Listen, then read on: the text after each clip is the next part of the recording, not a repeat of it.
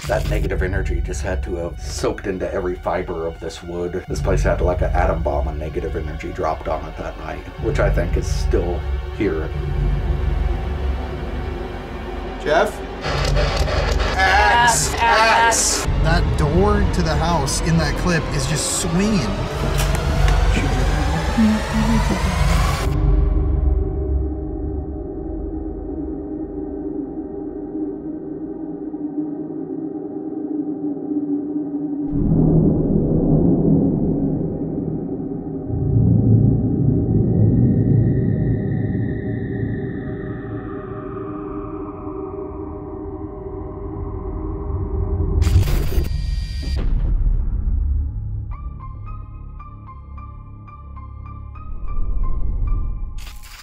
Okay everybody, so it's November 2020 right now. After taking a break from filming for a little while, I'm back on the road, this time with my parents, Mary and Jeff, and we're headed to a small town in Iowa named Villisca. Now, this is a very small community, a couple thousand people live here. Nothing too remarkable in terms of commerce. It's a very charming little place to live. I'm sure everybody here just loves their life and they're content with where they're at. It's one of those classic American towns where you don't think anything could go wrong. But back in 1912, it did. And Villisca made national news as the home of the Villisca Axe murders. There's a house in Villisca. This house is known to be one of the most haunted places in the entire United States. And this is not a good haunting either. Apparently, this is a very negative, very physical, very violent haunting. I believe this was just 2 or 3 years ago, actually, an investigator who was in the house investigating, just a regular ghost hunter like myself or my parents. He became overwhelmed with some sort of a negative energy and ended up stabbing himself. There seems to be some sort of an energy in the home that wants to take people over, wants to control you, and wants to make people commit these atrocities. Maybe this is the energy that caused the killer to do what they did back in the day. Maybe it's been here longer than the house has been itself. But we're on the road right now. We're gonna roll up to the house, get started, and I'm pretty sure this is gonna be a spooky ass night. And also, we have Bentley, my family's dog right here. And he and I are gonna try spend the entire night tonight in the house, just the two of us. So, what do you think about that, buddy? I don't think he thinks very much. I'll check back in once we're there.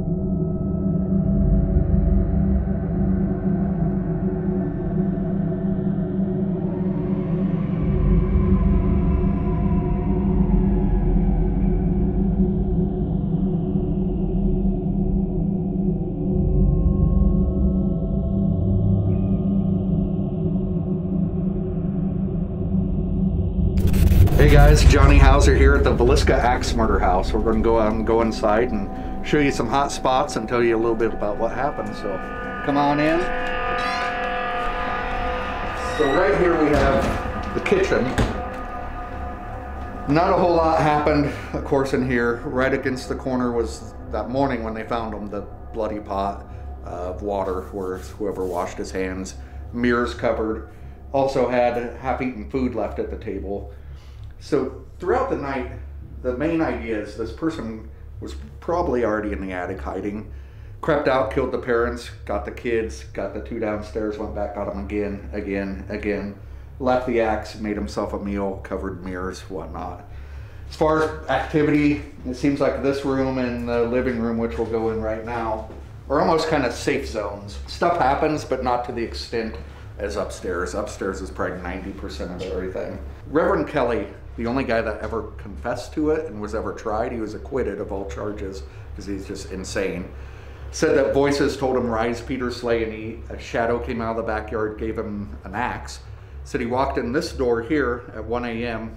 and voices told him to slay utterly. He said he killed everyone. Then he said he didn't. Then he said he worked for the Queen of England. I mean, he was just all over the place. This is Catherine's bedroom, but this is where Ina and Lena Stillinger were staying that night. So in this room, you had the Ina and Lena, and they weren't neighbor kids. They lived like 7 miles outside of town. They were in this room. The raw bacon was on the floor. Mirrors covered again. The axe was left right up against the door frame there. And as far as this room, it has a very Amityville quality to it. It's kind of a mental manipulation type thing going on. And this is where the guy stabbed himself 2 or 3 years ago. Said he was just in here provoking, woke up in the emergency room, didn't know what happened, but evidently he took a hunting knife that was on his side and just right through the chest. So I just tell people that story just because if you're in this room and you start getting weird, go outside, get some fresh air. Don't push the issue in this room for sure. The crime scene, when the doctor, physician, minister came in, basically you had Ina and Lena in this bed. The oldest one was on the outside and her leg was kind of dangling off the bed and her arm was up like that. She had a defensive wound on her arm. Well, they say a defensive wound. She had a mark on her arm where they said she went up to block. My thought is, how do we know she wasn't sleeping like this? Because they were all just hitting the heads with the blunt part of the axe. So you just had those two here. Of course, blood is just going to be everywhere. And again, mirrors covered. This actually had a door on it with an oval window cut out into the door. That was covered with a sheet. These two doors out here, this one and the one in the kitchen had one of Sarah's nightgowns torn in half, and that was just kind of draped over. The forensics guys say, oh, well, they'll cover the mirrors because they don't want to see themselves committing the crime, indicating they know the people. Other people talk about souls being trapped in mirrors.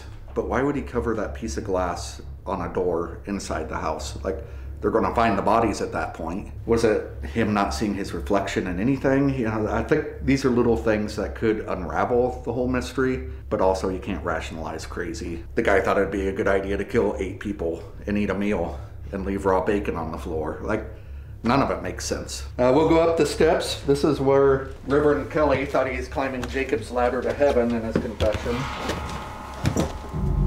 So this is the parents' bed. The dad was on the outside, the mom on the inside. Mirrors covered throughout the night. This is one of the axe marks left behind on the back of the wall that was wallpapered over.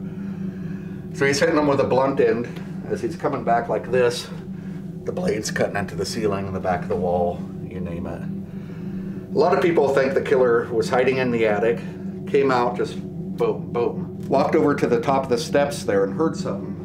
Froze because there's a big pool of blood there that wasn't connected with this blood over here. So it's like he hit him, took a few steps and just stood there like that. Went in, got those kids, the 2 downstairs, got them again. But that's just a guess. And once again, gruesome up here, pretty.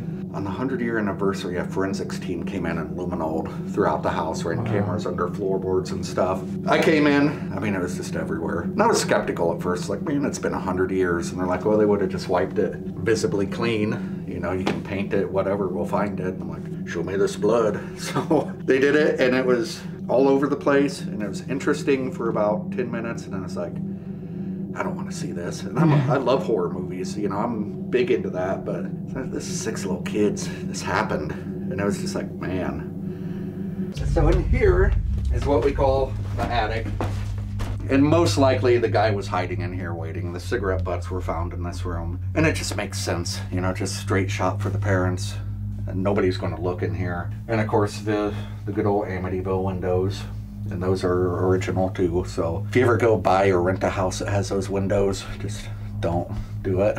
Just run. This is probably the epicenter of everything that happens up here. It seems to stem out of this room. Really? And just kind of flow into the entire upstairs. Which, if you figure, if the guy was here, it's June, it's hot, he's sitting in here for a long time, just thinking about what he's going to do. That negative energy just had to have soaked into every fiber of this wood and everything. This place had like an atom bomb of negative energy dropped on it that night, which I think is still here at that point. And I'd have to be a little guy. I mean, yes. I'm 5'9", and I barely fit through this thing. Jeez.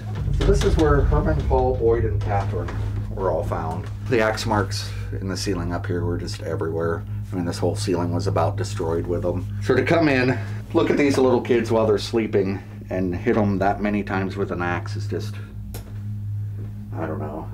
I don't even know what to say, you know. A lot of the toys and stuff in this room go off. One of the creepier things I've ever had happened up here. Friday night, and the overnight's canceled, so I thought, well, I'll fix some stuff and clean up a little bit. Lock the kitchen door so nobody would walk in. And trying to figure out how to fix this thing. Pretty soon somebody walks in the house. I'm just like, come on, people, we're not open. So then I'm like, they have no idea I'm up here, so I'm gonna have fun with this. So I hide in the closet. Plan was scare the crap out of this kid and just be like, why are you breaking in? If you want to see it, I'll just show it to you. I'm in the closet, walking downstairs, comes upstairs into this room. I kick that door open, do the big blah, nothing. I couldn't even move, I couldn't even talk. I was just like, you know? And then I went back home. I checked the whole house. Door was still locked. Watch a surveillance video. There's nothing. Wow. Come back about 3 days later, and I'm just trying to rationalize this in my mind. And I'm looking at the door. I'm like, when I kicked that thing, I kicked it right here, which then split that all the way up. So I kicked that door hard enough to break it, like something happened. Mm-hmm. At that point, I'm like, I gotta work here, guys. Leave me alone. I'll leave you alone. We gotta have some boundaries. Like, screw with the overnights. All you want, fair game. Wow. But leave me out of this. Have you ever had people leave in the middle of the night? Oh, for sure. All the time. A lot? So when I first came here, I was kind of about the ghost stuff. Like, I believed in it, but I hadn't seen anything. I had my first experience, and then I started staying the night. And I've done over 400 overnights alone in the house at this point. And I started looking for patterns in birthdays, anniversaries, moon phases, storms, the eclipse. Like, is there a word I can say? Nothing. The Sac and Fox Native Americans were here way before us, and there's no Villiscas anywhere. This is like the only Villisca on planet Earth. It's because it's Villisca, which in the Meskwaki language means evil spirit. So like I taught myself some Meskwaki to go that route. I found no rhyme or reason to any of it. I'd watch overnights. Oh, we rolled a ball, the kids rolled it back to us, we had such a great night. Next night, the people are running out of here at 11 p.m., left half their gear, I gotta mail it back to them. I don't think the family's here, which may be controversial to Axe House purists, but I've been here over 15 years, you know. I think the Axe House is haunting itself. It's like rose red, and it's constantly evolving and constantly changing and constantly morphing. I think it just loves new people coming in, scaring them. So it's hard for people to be in here alone. Yeah, oh, for sure. Hardest. Yeah. Have you seen many people do it? You will be one of 5 that's ever done this. Really? Myself, another guy I know, there was one lady who stayed 2 nights by herself. She later claimed that she was in a relationship with J.B. Moore and was like left her husband, and yeah, so it's interesting. Bizarre, yeah, you know? Yeah. So yeah, I can name like 5 people, including myself, that's done a solo overnight. That's what I'm gonna do tonight. You'll be on the Axe House Hall of Fame. Yes. For sure. But you definitely think it's going to be kind of spooky being in here. Oh, no doubt about it. And I'll never do an overnight again. I've swore off overnights at the Axe House. I'll go other places, but a lot of times people will leave, and like if it's a summertime, Friday or Saturday night, and I'm out doing stuff, I'll drive by and they left, and I'll see like a lantern on up here. Like, awesome. Guess who gets to go upstairs and shut the lantern off? Right. So yeah, man, good luck tonight.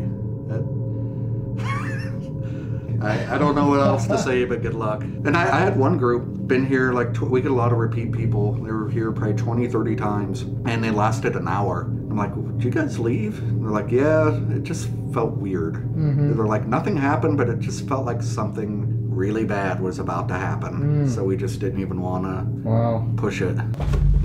The craziest, freakiest story I've ever heard involves me. So I wanted to recreate what happened that night. We wanted to push the house to its breaking point to get a definitive answer for who did this. So I'm with the axe up in the attic, and I have 8 friends just randomly come in. I have no idea when they're coming. They're kind of hang out for a while. Okay, we're going to bed. You know, they get in the beds. I wait for a while, and I also wanted to see, how did this guy do this, you know? So I creep out with the axe. We had cameras, audio going everywhere, and I just hit the floor at the parents' bed. Well, they start screaming. I'm like, this is weird. And we were kind of just loopy because it was like 3 a.m. Went to the kids' room, boom, boom on the floors. Well, the 2 down in Ina and Lena's room thought I was really like doing it. One of them starts bawling, which the video is priceless. He bolts out of the house, and the other guy's like, come on, what are you doing? And he goes out of the house. As I'm walking to the staircase, I start feeling like I'm half drunk, like I'm just out of it. I snap out of that, and I'm standing in the living room, and I look up at one of the IR cameras, and I like squint. We don't see infrared.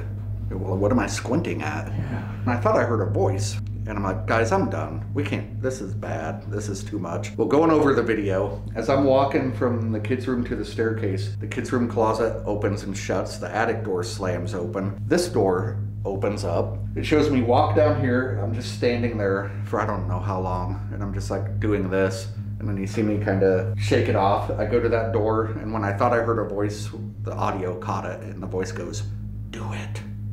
Like to actually do it, which that's some Amityville stuff I want nothing to do with. So it's kind of like a pattern of people sometimes kind of tapping into that energy. Yeah. Not like it's a conscious thing, but it's almost like in the guy that wounded himself, you having that experience.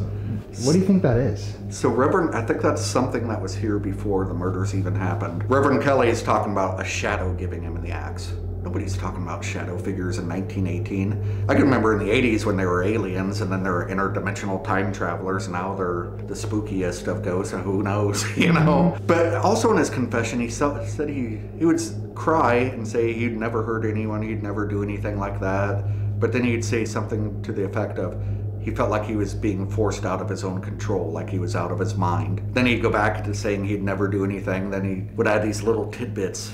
So I think something was here before that even happened. Maybe if you're not mentally strong or grounded in whatever you believe in for protection, that can latch on to somebody. And that's what scares me about this place. That's why this place scares me, but I also respect that to where, Shadow Dude, I want nothing to do with you.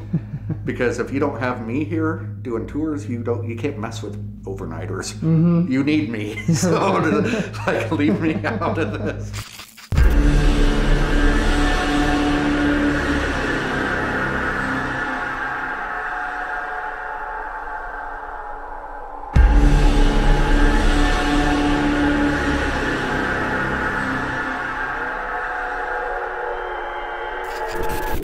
Okay guys, so we just wrapped the interview here at the Axe Murder House. Let's go take a look real quick. I haven't been on camera. As you can see, there's still some light outside. So, not very much though. I was hoping to do a little more of a daylight walkthrough, but the sun sets so damn early in the winter that it's like, can't really get much, but these are the victims. If you didn't know, this was a family annihilation. All these rooms down here, like he was explaining, have history, and I've been here before. Like I said, I filmed the whole episode. For some reason, we won't get into, couldn't post the episode, but I remember very distinctly thinking about how creepy this location was. One of the creepiest. I was here with Mary. Wasn't it creepy? It was such negative energy. Very negative. So creepy. And we heard a child voice upstairs in the attic, which she was saying is kind of the epicenter. But this whole upstairs area is so freaky. One thing that I was wondering though, in the interview, he told me that they brought luminol in here and looked for blood, and that every surface in this room for the most part was covered in blood stains. So I don't know if they actually removed those or they just saw that they were here and just kind of left them. Here's one of the axe marks.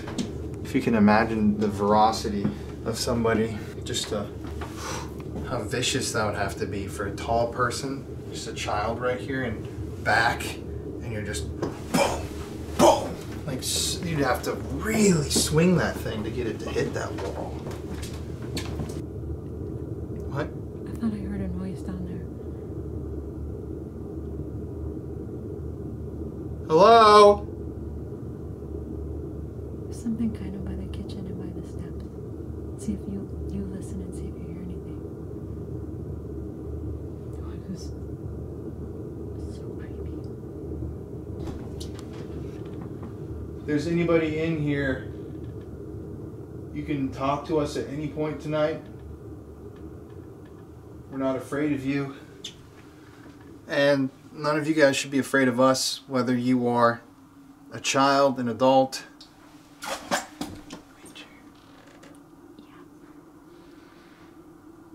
Jeff? There's nobody down there, Colin. Jeff? Yeah. Jeff? Yeah. Jeff?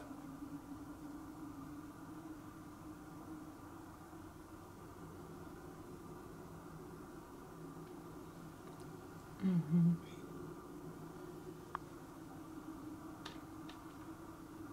Can you walk upstairs?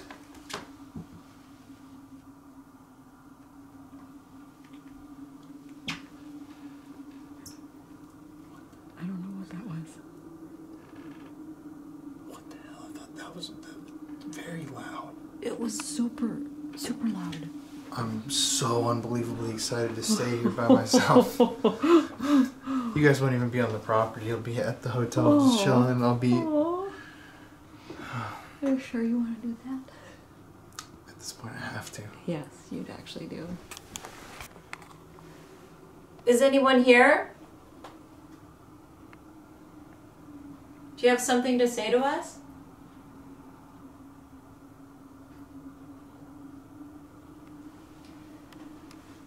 Did he say anything about like a tobacco smell? Mm-hmm. Did he really? Yeah. And most likely the guy was hiding in here waiting. The cigarette butts were found in this room. Honestly, Colin, I smelled that coming from the attic when we were coming up. I smelled it in that room right there. Just now? When we were in there to begin with. I smelled it from right here. Oh But I didn't really think about it. That's super creepy. And I can smell. And you and I can both smell really well. Mm-hmm. And I've never smelled like a smell on an investigation before.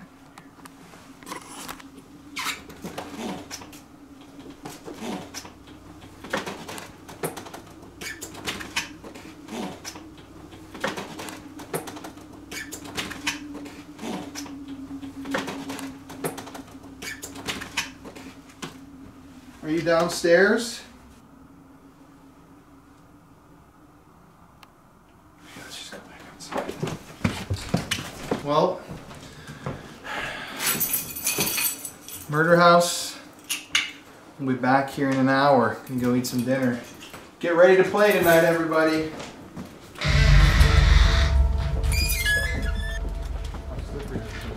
So yeah, finally back at the Villisca Axe Murder House. We're gonna go pay a visit to a couple people real quickly before the investigation begins. But this is a historic night in the show, and if I can actually make it through tonight in the house, wake up tomorrow morning, he said I'd be in the Villisca Axe Hall of Fame. But that also means that it has to be quite the damn challenge when you think about it. It's not easy. No. 5 out of thousands. Oh, I wanted to get out of there right away. It's a relatively, if you just kind of look at it, they make it look huge, really, on all these productions. It's honestly a pretty small house when you look at it. Totally. Here we are.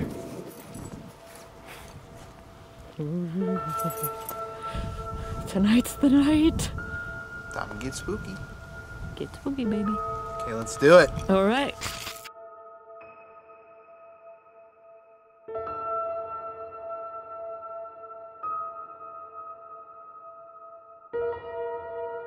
So, We just left the Axe murder house, and we're going to the hotel. Mary's driving. And I was just reviewing that little time-lapse shot that I just put in there.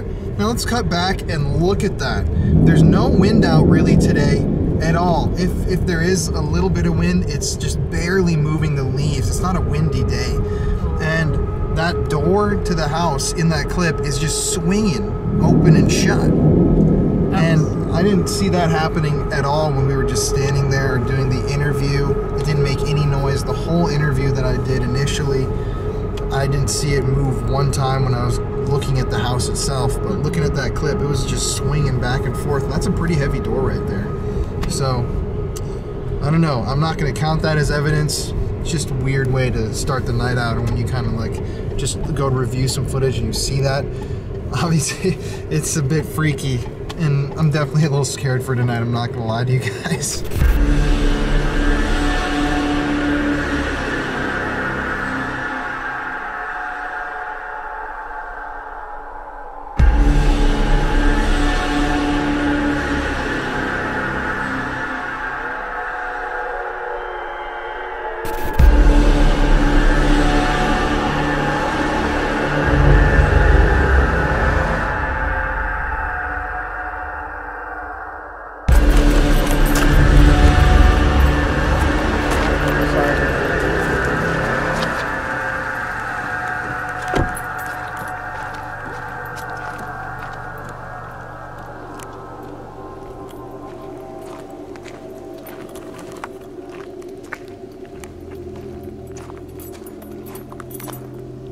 Sure as hell a creepy scene.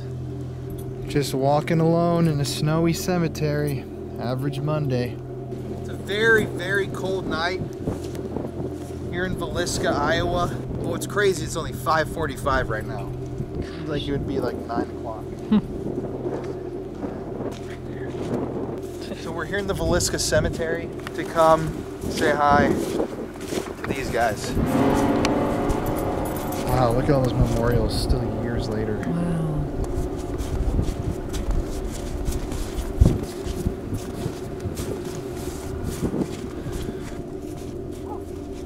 And this is where the 2 Stillinger girls were put to rest. Right here you can see this is their memorial. It's haunting.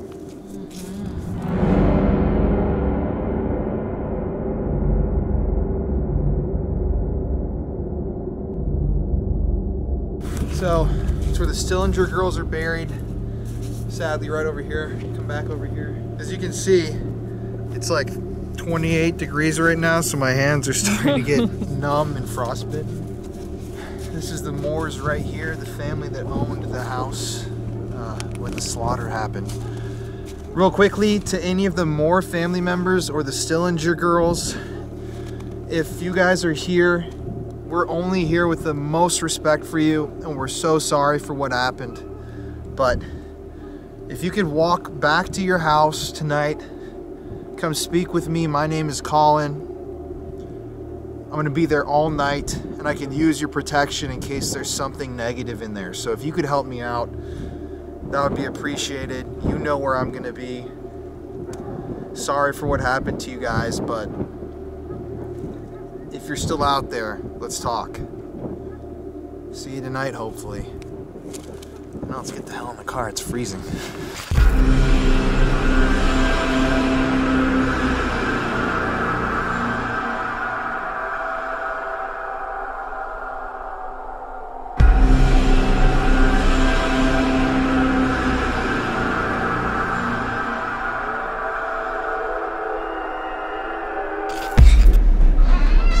What's up, everybody?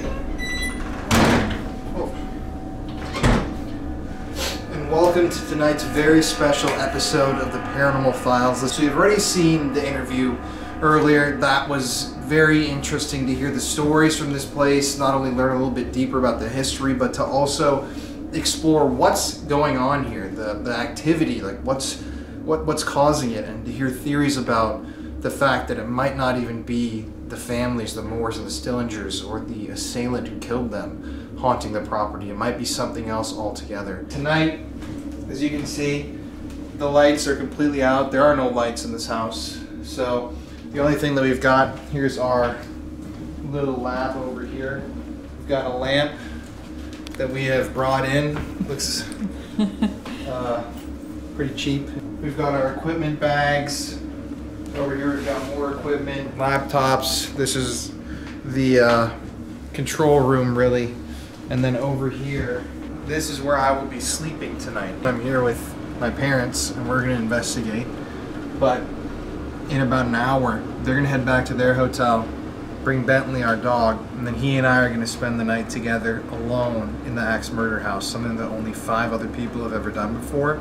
And I'm hoping to become lucky number 6. Right when we started rolling.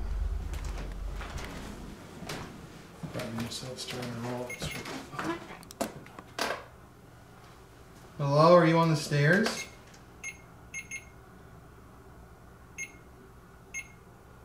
Can you come closer to us if you're on the stairs?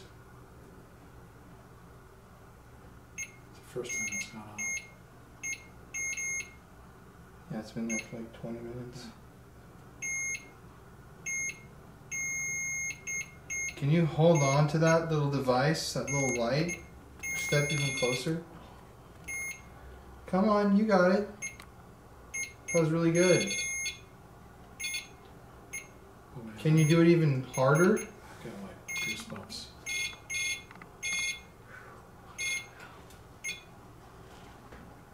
Can you step right next to that little red light that's blinking?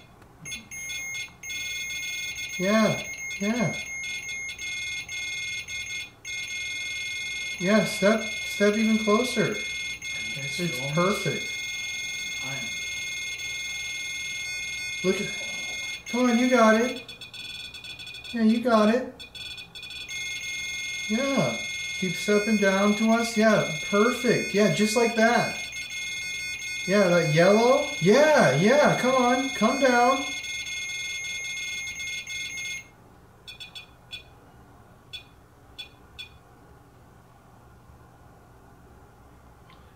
I'm just saying, I felt all that energy, and then it's like passed through. I mean, That's it's like, crazy. it's like come through here. Look at it go to 0. Yeah, I mean, honestly, it was like a. Yeah. I just heard like a. It's crazy though. Look at. It's really creepy. Literally back to complete 0. And it's like really cold in here now. It got very chilly.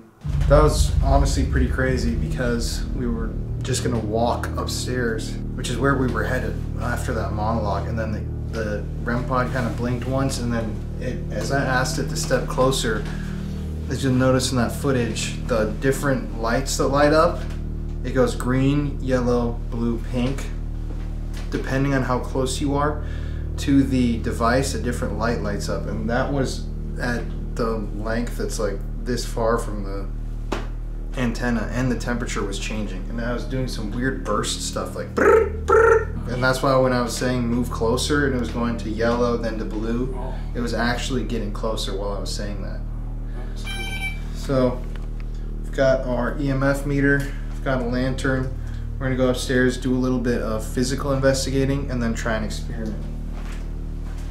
I mean, look at how this thing's completely dead. I wonder if even walking by it will set it off. Oh, look at that. Oh my See that? gosh, that's creepy.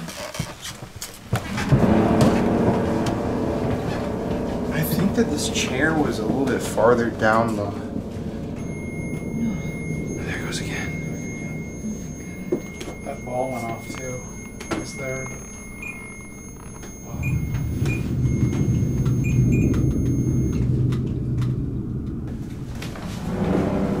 Let's start out up here.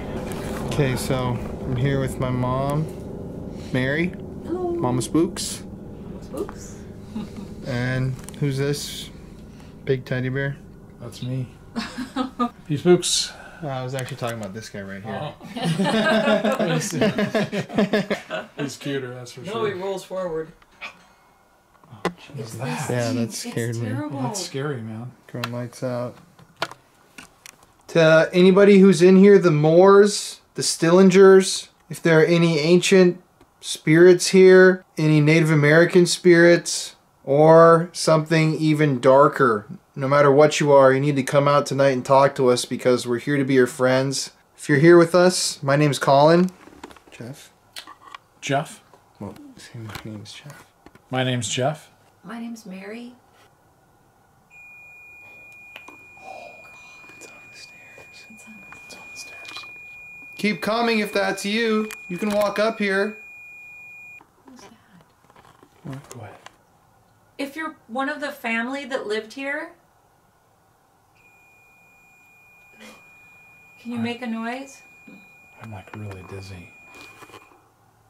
Are you on the stairs? Can you come all the way up the stairs, please? We just want to talk to you. So what he said, Johnny, earlier was that people can't sit in this chair right here with their backs to the attic. Oh, that's the deal. Yeah, so you guys want to try it? Each of us? Sure. If you're here, can you come talk to me?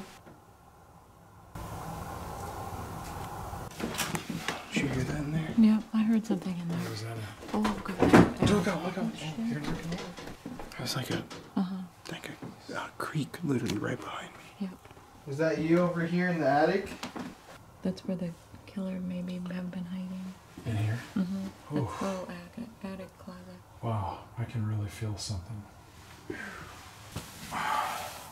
Can you come out and touch? Mm-hmm. Behind you. Did you hear that? That's something in there. Behind you. I'm kind of a hard time breathing. Do you want to try, Mom? Sure. Right when you sat down. Stay down. No, Stay down, stay down. Mary. Gotta stay down. Ask him to do something. Yeah, they're reacting to you. Can you come up the steps? We just want to talk to you.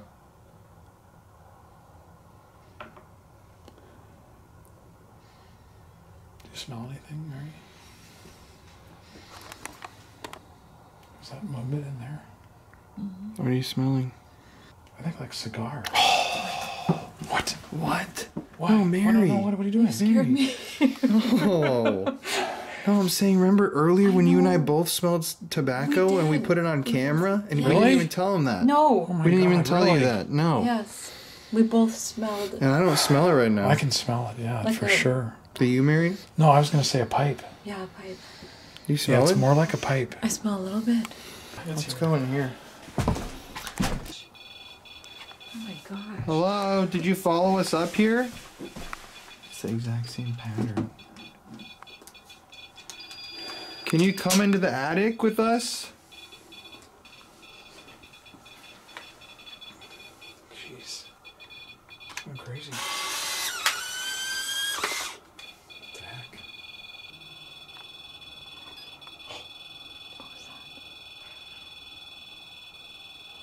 Look at that. Gosh.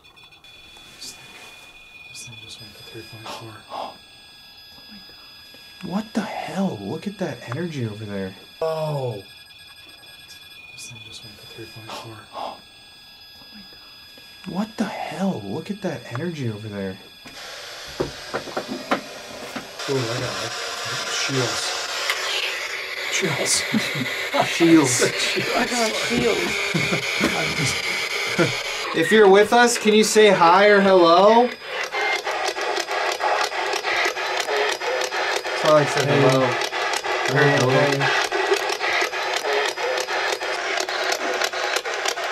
Can you say your name a little louder? Did you hear that knocking? I done. Knocking like, wow. Why are you here right now? What are you trying to do? Cut you. Cut you. Are you a good spirit or a bad spirit? There's no point in... Look at that thing still I know, I going don't get off. this. What do you think of axes? I was chopped. I was a boy. What? That was really creepy. Okay. Wow, there's like a vibration in here. Were you the people that lived at this house? Members of the family? Yes. Yes. Yes. A man? Axe. Attic or axe? Either way. Something girl. Something about girl. Were you killed here? 6 kids. Oh my gosh. 6 kids. Oh, there are actually 6 There were kids? 6 kids. Really? 2 parents. What were you killed with? Knife. Axe. Axe. Axe. Are you the children that lived here? It's very cold in here. It's It freezing. got really cold. It's really cold. Okay, let's just go. So we're leaving the attic. These 2 are gonna go pick up our dog Bentley, who's gonna be staying with me tonight from our hotel. And then when they get back, we're gonna do an EVP experiment before they head out and leave me alone here. Yeah.